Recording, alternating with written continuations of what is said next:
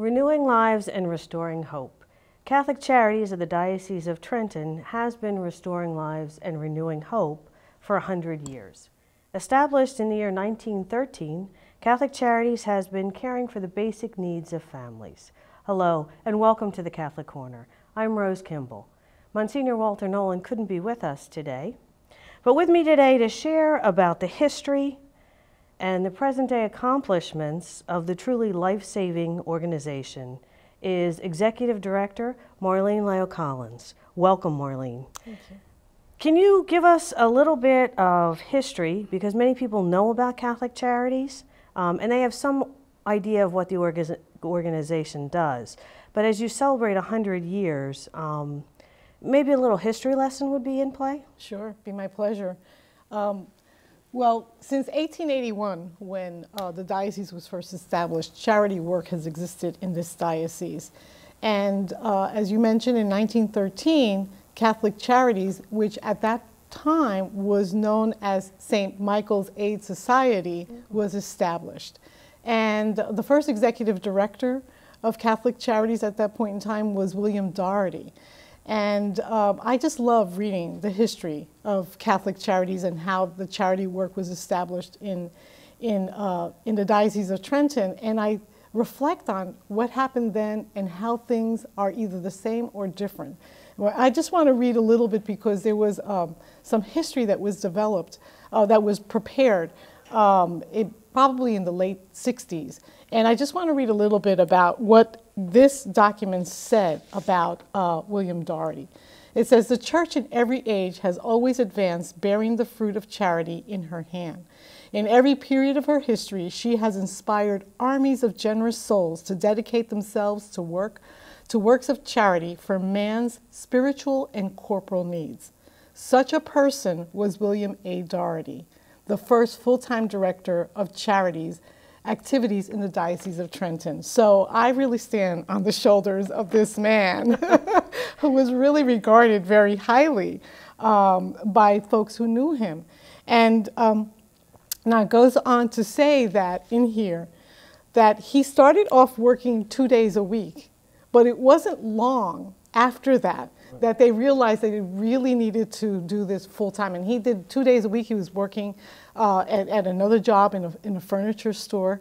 And he just, began to expand the works of this organization, which was predominantly serving children, the aged, providing, feeding the hungry, and clothing those that needed the naked, as we talk about in Scripture. The other thing that I found really interesting was the principles by which they lived, because St. Michael's was an orphanage, and they said right from the start it was the principle of the newly formed society to keep children at home whenever possible. Institutionalization was to be the last resort. And today, we believe in the same thing. Right, so right. We provide mental health services. People are moved from institutions into the community, and we work with individuals to make sure that they're stable and they can continue their lives in the community. And it's about bringing people to realize their full potential. And at that point in time, it was about helping families deal with the issues that exist. Mm-hmm. And helping them move forward. But in some cases, children did move into orphanages. And another interesting tidbit was that Mr. Doherty worked from his mother's home. Yeah. At 36 Southard Street. We have offices on Southard Street in Trenton. So we're still, we're still in that same type of a neighborhood. I found it interesting that longevity of the employees at that point in time. In fact, there was mention of an employee by the name of Sarah Roach, who had been hired in 1924, September of 1920. She did case management and administrative work, and served Catholic Charities, worked for Catholic Charities for 30 years, Wow. 34 years as a matter of fact. And even today, when we look at the number of employees that we have, they're 23 years, 30 years, 10 years, 15 years. Each year we celebrate and recognize our employees for the number of years that they've served. And I'm always astonished to see the long amount of time that people stay. And the reason they stay is because I think of the values that we uphold in terms of the sanctity of the human person and the dignity of the human person. And it's a ministry, it's not just a career. Right. Another interesting point that I found in reading the history was the benefactors. The benefactors that contributed to the organization in order for them to carry out their mission were people who had a deep, profound faith and really wanted to help people. And it was their Catholic faith and Catholic teaching that animated their action to contribute to Catholic Charities, and today that exists in Catholic Charities. And I could talk about the numerous numbers of benefactors that contribute to us that do it because of the mission, our mission, that is based in Scripture. Right. So that's just a little bit of the history that I learned as I was going through doing some of the research. It truly is. If you take a look at, like you said, some of the comparisons between the mission and the length that the employees have stayed. I mean, Absolutely. it really is a mission for everyone. Absolutely. Even the benefactors. Yeah. Earlier you said that you kind of reflected on its beginnings and where you are today. Do you notice any differences? Are there? So our mission is still based in Scripture, is animated by Catholic social teaching, and when I look at what happened then, they provided service. They also did some advocacy because they really tried to shape the policies and things that happened in society at that point in time. That's why they established institutions, schools, health care, orphanages, provided for unwedded mothers. And there was a sense of community and community building, trying to improve things in the community. And I think those are the three pillars that we live by today. So is it done differently? It's done differently in that we're probably more professional now than then. There's much more of a focus on licensing, on ensuring people have certain levels of education. And I have to say that it was attributed to the evolution of Catholic Charities by these individuals, because even in 1913 there was a recognition that needed to happen. Right. And not only locally, but on a national level, we began to see some of that. And the bishops, by the way, it's very important to note that charity is administered and the responsibility is that of the bishop in the diocese. And so the executive directors are always appointed by the bishop. Okay. And that is true today, even though we have a formal structure with board and those kinds of things. So there is that direct connection, right, to our shepherd. And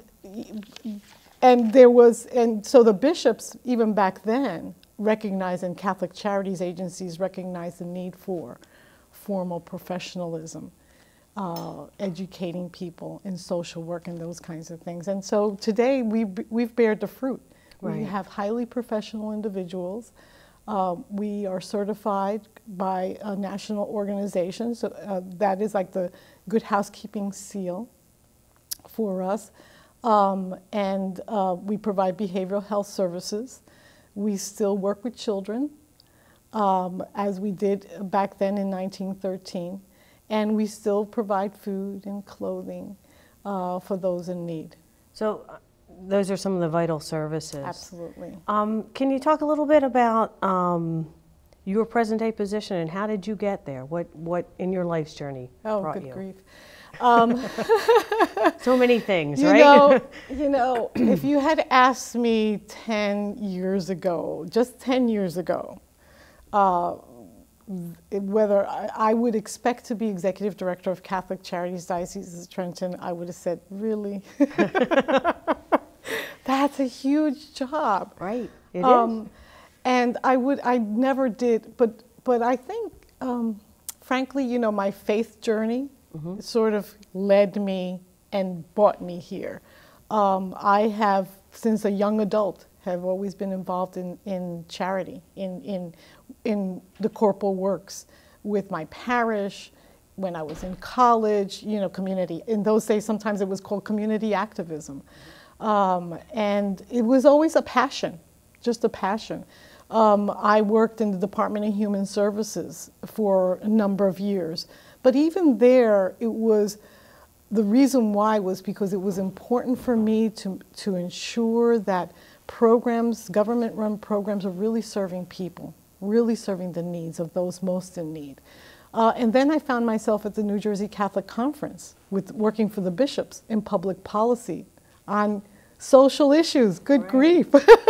What a great connection. And it was just, and all of those things have really helped shape me, have really evangelized me. I've learned so much. I was also director of religious ed for our parish in Trenton, St. Joseph's. And I've learned much from others.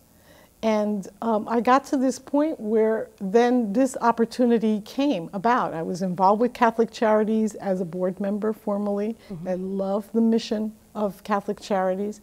And so I thought hard and I prayed about it and spoke to a lot of folks and ultimately decided to apply for the position. And through the grace of God, I was offered this opportunity. Very good. Yeah. And as you said, as executive director, you also have the wonderful opportunity of celebrating the 100 years of service. So do you have big plans for this? So absolutely. We kicked off our centennial anniversary with a Mass back in February. And that was wonderful. I thought, you know, it really made the connection of who we are as Catholic and celebrating the Eucharist and kicking off our year. We have a number of events actually planned, and I'm going to put my glasses on so I can read some of this. We have a 5K run, so we wanted to get the youth involved. Right? Because I'm not doing a 5K run. We wanted to get the youth. I'm with you. I will cheer them on. And so we have a group of young people who just took this on. And they love the mission of Catholic Charities. They do volunteer work. And one young lady actually works in one of our offices. And they've just taken this on, and it's grown exponentially. And so they have a number of folks who are going to be attending at Mercer County on April 6th. Okay. And a lot of this stuff, as a matter of fact, is on our website, which I'll share at the end. Okay. We also have a family event. Or actually, before that, we have our Guardian Angel Dinner Dance that we will, again, celebrate our centennial year at that point, and that's our biggest fundraiser of the year, and that's in September.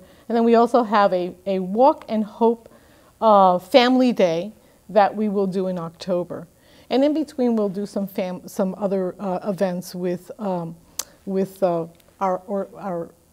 employees, just appreciating them, recognizing them as well. So there are a number of things, and all of that is on our website. Very good. Very good. And we also have a really neat video on our website that goes back and forth between what happened 100 years ago, and you get to see one of the wonderful things, you get to see all the religious. I mean, there was a lot of priests, religious women who were a part of Catholic Charities serving in that capacity, and then eventually it was moved into lay people. But you'll see what happened 100 years ago or 50 years ago and what we're doing now. Wonderful contrast. So I encourage people to go on our website and take a look at that video. I mean, to celebrate 100 years and to continue going so strong is difficult, especially in these hard economic times. Yes. So, I mean, how How do you attribute that? I mean, what do you attribute that to? Wow. Well, over the years, we've done a number of things. Because of the change in our professionalism, we've been able to apply for government grants, and this is a nice partnership with federal, state, and local government to actually carry out our mission. And we see that as a responsibility of society, right? To share, so we're able to do that. We've also done it through the generosity of benefactors, of donors, private donors, foundations. But we've also been very good stewards of the resources that we've been given. And so making sure that our overhead is kept low, you know, that the dollars go for direct services. Really looking at ways to minimize that cost. Now, we did, I'll have to say, struggle through a number of years where we've actually had to cut programs. So it's a constant looking at what we're doing, how we're doing it. Is it relevant today? Can we continue to support it financially? When we can't, we have to downsize. We have to eliminate programs, and we've done that, unfortunately, over the years a number of times. And just be more efficient as well. So we are constantly looking at that in our organization. Oh yeah, it's an ongoing process. Right, and in order to survive, you have to reevaluate and make changes. Can you share some of the stories of hope and healing that stand out to you? Sure. I love visiting the programs. You know, I can get stuck in the office dealing with administrative work. But what really gets me going is when I go to the programs and I I talk to the employees and I talk to the consumers that actually benefit from our programs. So I thinking of Jay, who went through our behavioral health program and supportive services. And he said to me, you know, I went through a number of programs within the community, and they weren't working for me. And someone said to me, why don't you go to Catholic Charities? Catholic Charities could probably help you. We've heard about the fabulous programs. And he said, but they're Catholic, and I'm Jewish. Can I go to Catholic Charities? And they said, yeah, we can. He did come to the program. He did come to visit us, and we provided services for him. And these are behavioral health services. Today, at that time, he had attempted suicide. He was homeless for a number of years. He just could not get his life together. Today, he is living on his own.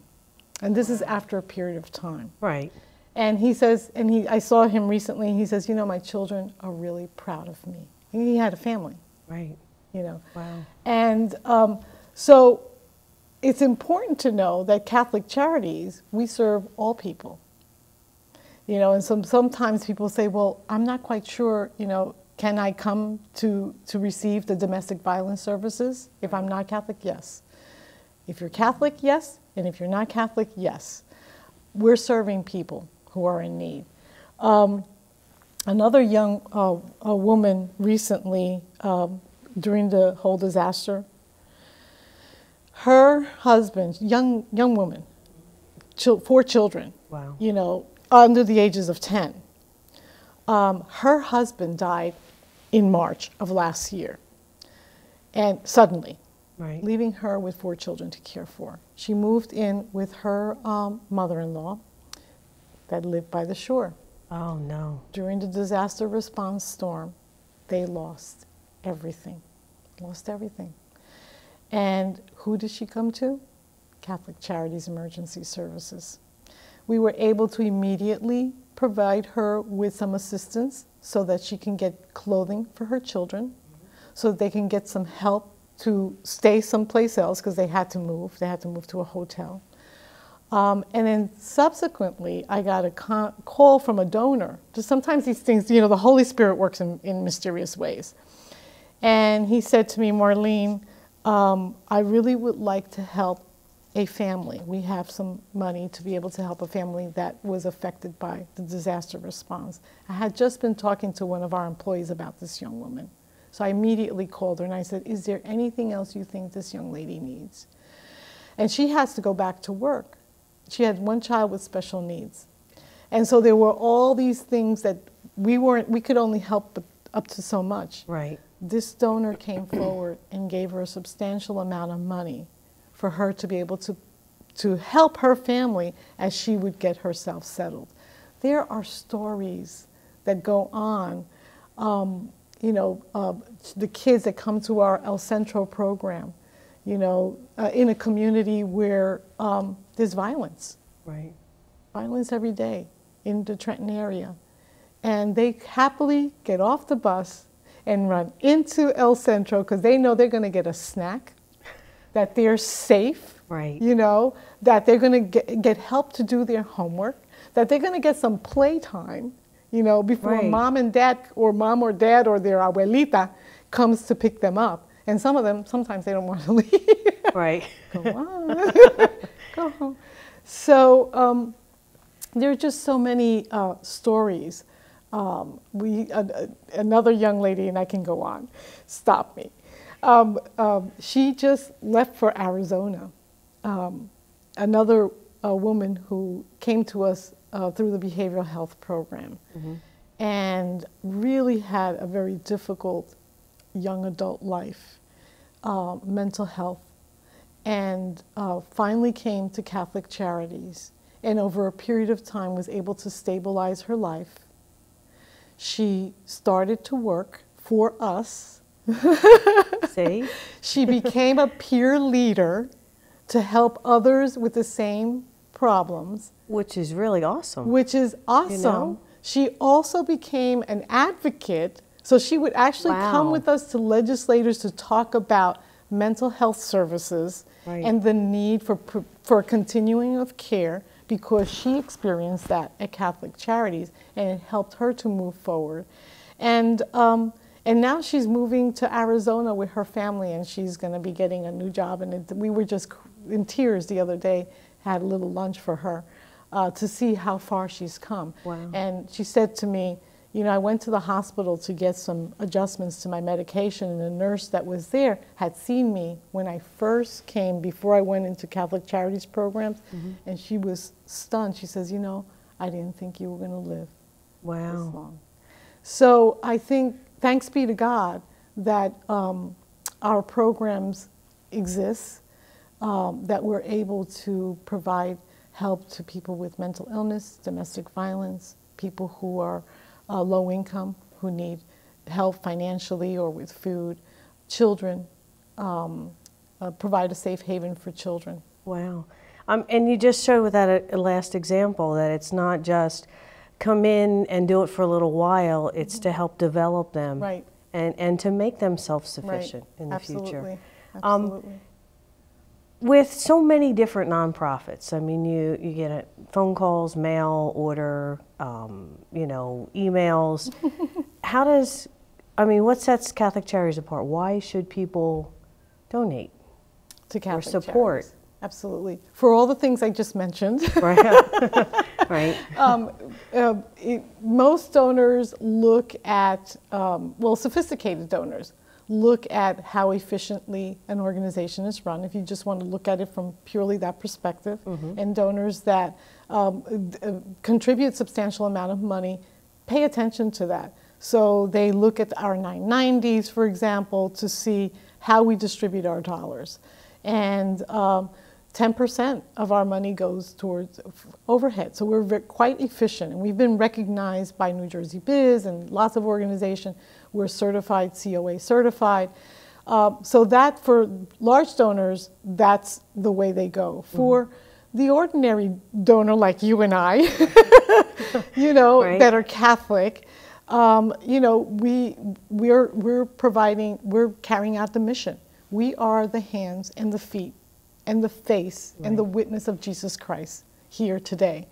And so that's why I would contribute to Catholic Charities, because I know through the programs, And because we're Catholic Charities and because we uphold, to Catholic teaching, that we are faith-based, Right. that we're faith-based.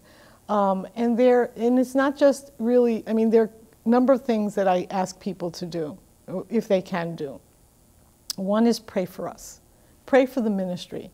I don't see this as a career. I see this as a ministry. And that we will continue to be able to offer those services.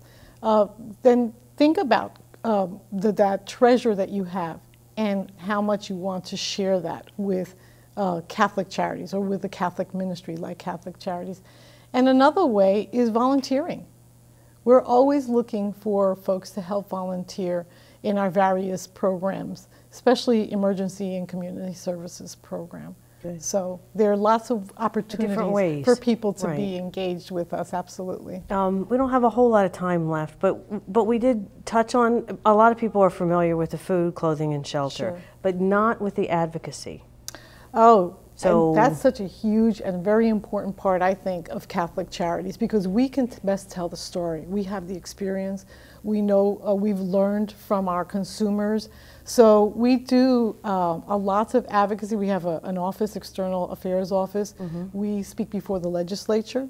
We monitor the state budget, the federal budget. When we need to speak about policies that need to be changed that will impact people, low-income individuals, we do. Okay. And then there's that advocacy for the consumer, which is different than changing policy. And that happens too through case management and casework. So if you don't know where to go, we help you understand that, and sometimes we help groom you, Okay. if you will, Right. or speak for you, Right. if you Well, can't. and that's important. Right, They're absolutely, important. yes. So advocacy, I think, is a really important piece of Catholic Charities, and a very important piece. And a piece I think that sometimes people miss. People miss, So, and they people don't- can be engaged. We're on Facebook. Right. We have Okay. our website. We have a link for legislative issues. So we alert There. people of certain things. Oh, absolutely. It's a very important. And nationally, we do, our national office is very involved in that piece as well. Okay. Hopes, dreams Hopes and dreams. for Catholic Charities.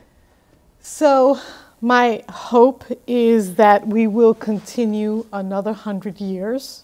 As I mentioned earlier, I feel that I stand on the shoulders of all of those individuals that came before me, especially Bill Doherty, that we will be more connected to our parishes. We're looking at formalizing programs around that, and that we will just continue to do the good work of Jesus Christ. And that we will continue to support that effort. Amen. So thank you for coming today, My Maureen. pleasure.